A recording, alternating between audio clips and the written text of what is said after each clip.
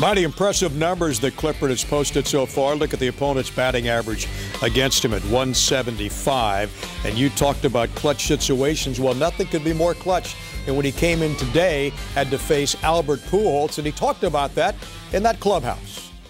I was just trying to kind of get ahead of him, throw some good pitches, and get him out. I mean, luckily enough, I did that. I mean, I didn't execute the pitch I wanted to, the last one. I kind of left it a little lower than I wanted to, but I got it in enough where he didn't square it up, and I got it out, which is the most important thing.